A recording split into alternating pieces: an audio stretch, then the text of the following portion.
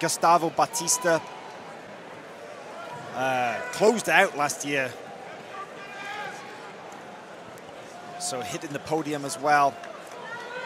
Both these guys, incredible technicians. And this middle heavyweight division was an absolute pick-em. You had a stacked division. The podium actually turned out a little bit differently than we were expecting.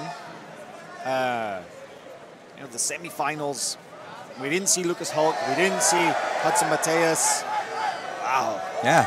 But we did mark out both Pena and Gustavo Batista as potential finalists, and of course they made it. So Pena on a nice little shot there. To go out of bounds. Well, we know he has wrestling. We've seen that from his performances in the various ADCC tournaments that he's won. Nice to see him using a little bit of it in the gi as well. There's that little scissor sweep that Batista tries, except he didn't have the push out of the leg. Whoa. Oh, and this is good. See, Felipe Pena, he has near magical back-taking abilities. It almost doesn't seem to matter the position. He has some kind of path to the back. It really is it's mind-blowing, actually, how he does it. I've watched him train in a room full of world-class back belts and just take the back of every single one of them, one after one. But not an easy task to do so against somebody like Gustavo Batista, who recovering from that position very easily and getting back into somewhere a little bit more comfortable.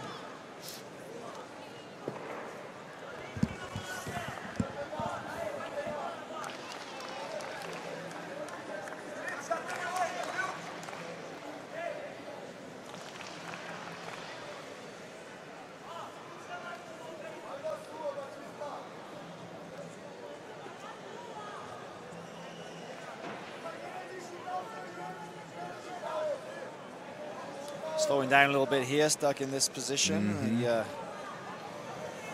Kind of a loose 50-50. Yeah. It's, see Felipe Pena keeping his hips as far away as he can. It's a good chance that he might be looking to, again, dive through to the back. But with that lapel grip that Batista seems to have there, do you think that's going to stop him, Sean? Yeah, that's that grip with the overwrap. He's got an overwrap of the leg with the lapel. It's not going to allow him to turn back this way, and it's going to keep that knee well inside the 50-50. So Batista trying to get his leg free.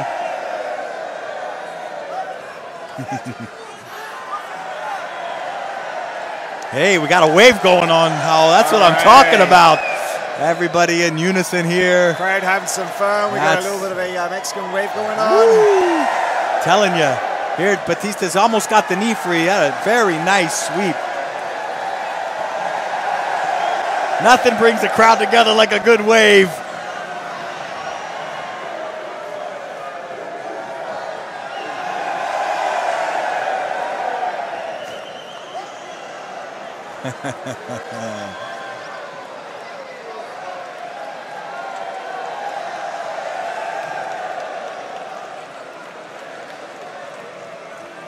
And see, man, people say in Southern California there's no big waves.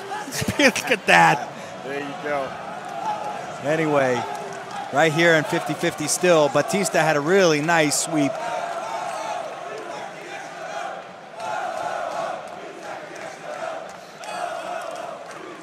Felipe, though, very comfortable himself in the 50-50. Let's see the strategy he employs here, whether he looks to try to extract his leg, which right now it looks like he will. And he's got a grip of the sleeve on Batista, trying to make that back hook. So trying to get that knee down and out.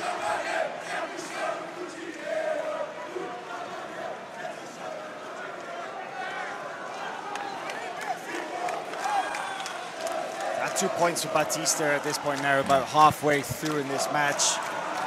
The only points on the board so far, no advantages, nothing.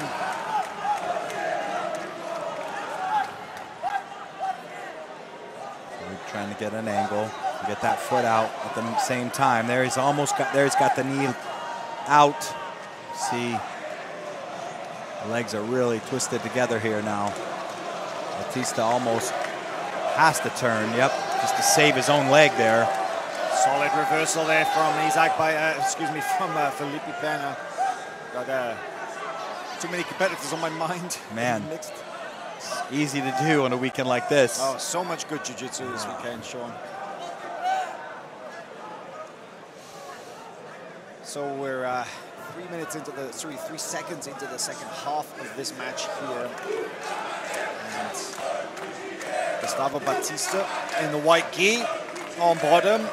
Felipe Pena in the blue.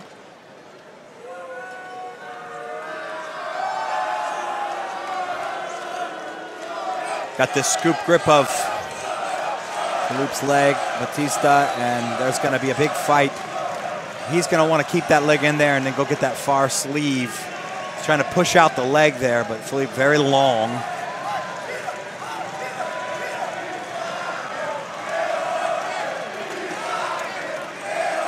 Now, if he can hook in and lasso under the hamstring, there he's off balance. As you say, he could almost have a bear trap style leg position to off balance Felipe, but there you see how he's trying to get that hook behind the knee. And there's a good shot of how, but you see how Batista just like came up. He just rose up like a vampire, stands up straight. Like it's almost like no effort. Yeah, just, and meanwhile Felipe's lifting his leg up, and it's just like, I've got my legs are megatons, and I'm standing up, and it's just, made it look so easy. That's really not easy. Does. I mean, he's sweating, but from his face, you wouldn't know that he's even in a fight. Really, yeah, it's just incredible. 4 minutes remaining, 2-2. Pena pulls.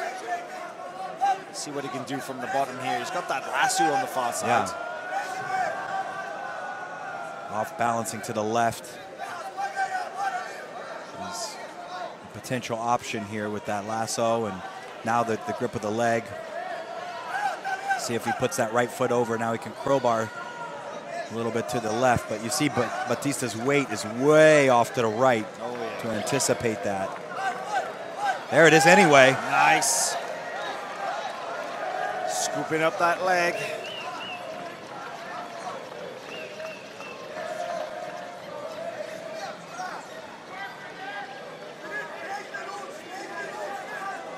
Felipe might really try to push out that far knee with the left leg. And again, this is really somewhat reminiscent of how he swept the first time. Pull him back into the center once more.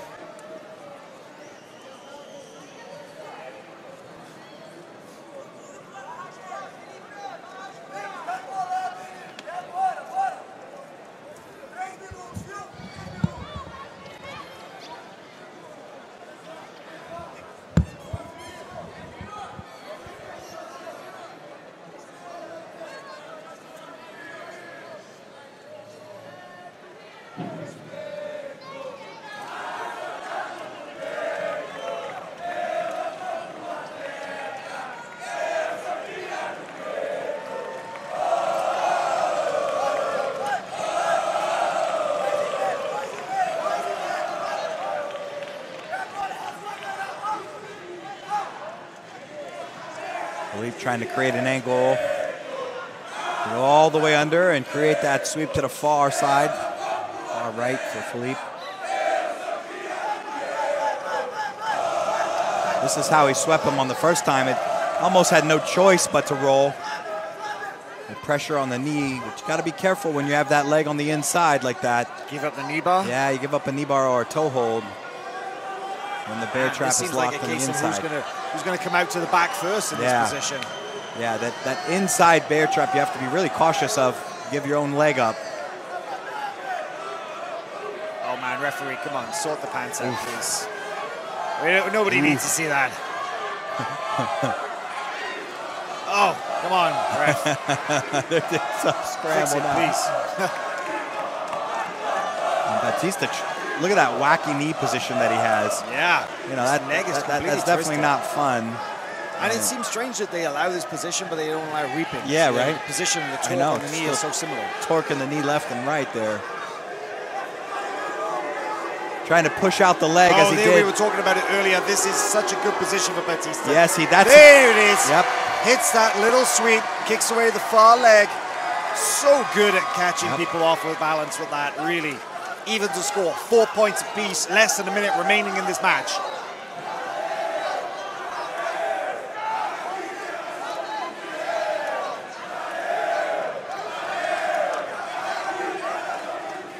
Felipe inverting now. You got a knee bar potentially. Maybe it goes on it. He'll an advantage, but nope.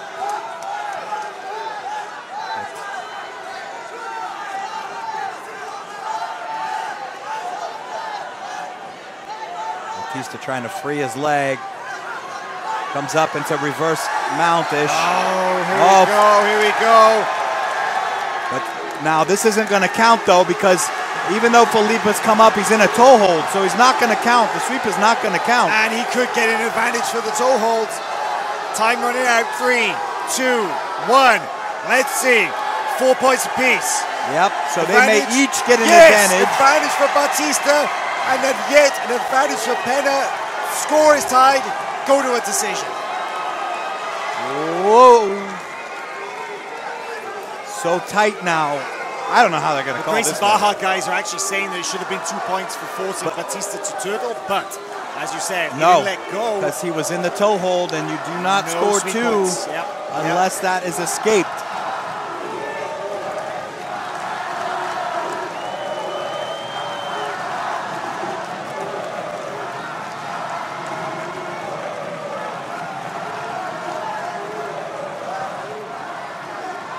Unanimous, Felipe. Wow, there it is.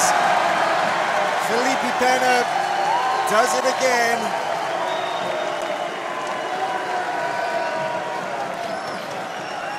Well, heartfelt moment there for Felipe Pena, who, after 2018 winning the heavyweight division, 2019 drops down to medium heavy and takes the gold medal over Gustavo Batista. And the champion, representing Gracie Baja, Felipe Pena. Your winner, Felipe Pena, becomes a 2-time IBJJF